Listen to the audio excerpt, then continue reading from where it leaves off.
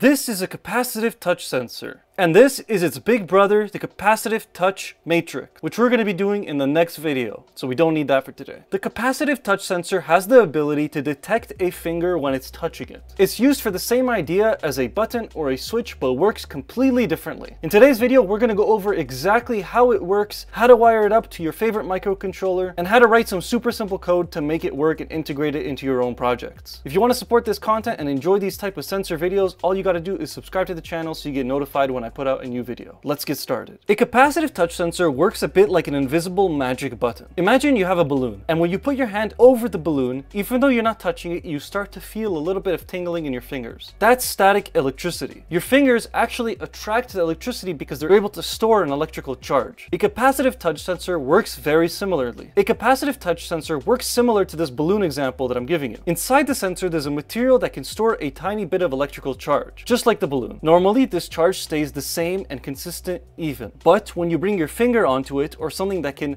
hold an electrical charge, the electrical charge on that sensor drops drastically because something else is storing that electricity. And that's how it senses when something is touching it, like a finger. So the sensor notices that change, and then whatever it's connected to, it lets it know, and that's how you sense it. And that's how you use it for your project. This is similar technology to what we have in smartphones and any type of smart watch, smart TV that's touch. Even the screens in the cars that are touch screen, they use capacitive technology. One thing I would love to do in a future video is get one of those big capacitive touch glass screens, but there's no actual like LCD on the back. It's just a piece of glass that you could detect where your finger is, and then we put that over something that isn't touch screen, like let's say a microwave or whatever it is. For the demo, all you're going to need is your capacitive touch sensor, some basic cables, and whatever microcontroller you want to use. For the capacitive touch sensor, it's really simple. It has 3 cables, one for ground, one for 5 volt or 3 volt, and one as a signal cable that goes to your board. We're going to be plugging in our power cable into 5 volts on the Arduino. We're going to be plugging in our ground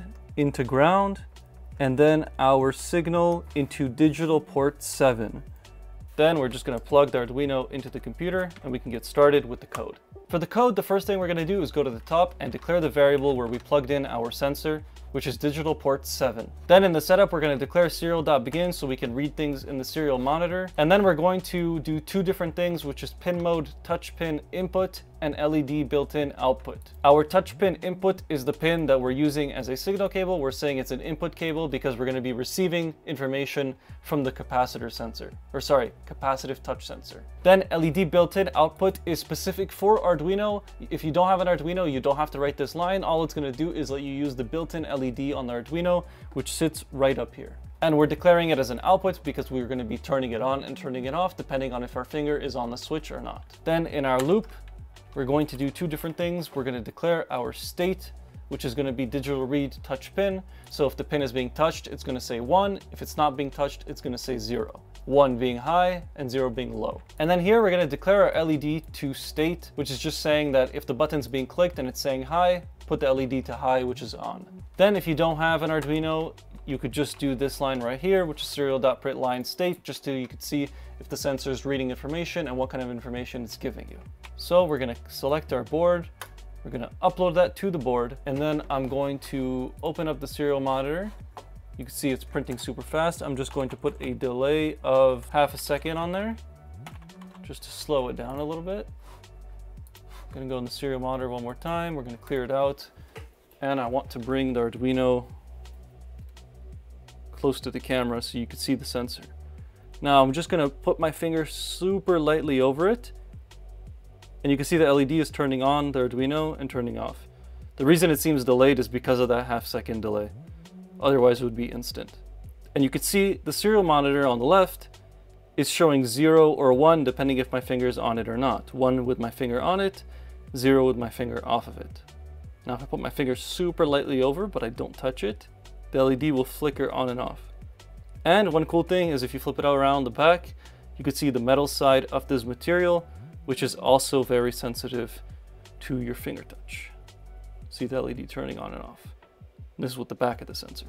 So one thing I like doing, since it has a bunch of electronics sticking out and I don't really want my project having electronics sticking out, I'll flip it back and then put it flush against whatever I'm 3D printing around it, and then I just have this metal piece that I could put my finger on and off of. In the next video, we're going to be going over this capacitive touch matrix, which is the same thing, but instead of 1, it uses 16. And I want to show you exactly how this works, because this ties into the technology that we use today for smartphones and any touchscreen devices. If you want to support these videos out, all you got to do is subscribe to the channel and give the video a like to let YouTube know that you enjoy the stuff you're watching, so they recommend more of it. If there's anything you want to see in future videos, let me know in the comments. If you have any questions about this project, anything you want help with, either go to the comments or join the Discord where we have people that can help you out with your electronics problems. We'll be doing this one in the next video, so I guess I'll see you there.